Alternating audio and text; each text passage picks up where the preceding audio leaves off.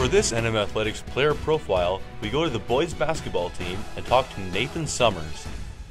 All season, Summers has been one of the top contributors on the varsity team. He is currently second on the team in points per game, averaging 8.5. He is also second on the team in minutes per game, only behind Jeremy Parkinson. This week we caught up with Nathan and asked him a few questions.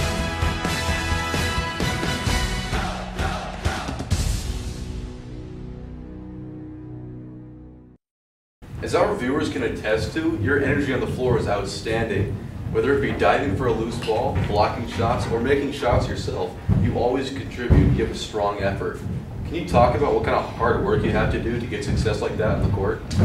Probably just coaches pushing us and just wanting to live up to the expectation being a starter as a sophomore and junior and senior.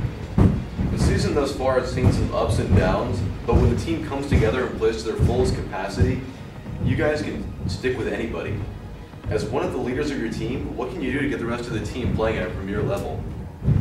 I just try and play as hard as I can and try to play to where everyone else should be playing, so then maybe they can pick it up like I'm trying to. What's your high point of this season thus far? Like which games stuck out?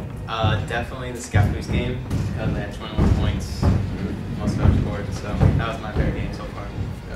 Being a part of the team that's went to Gill and the state championship just 2 seasons ago, does that give you more of a drive and a passion? Oh yeah, most definitely. That's what everyone wants to do, want to get to Gill and make a statement. So yeah, definitely. Is there an athlete or a basketball player that you take inspiration from?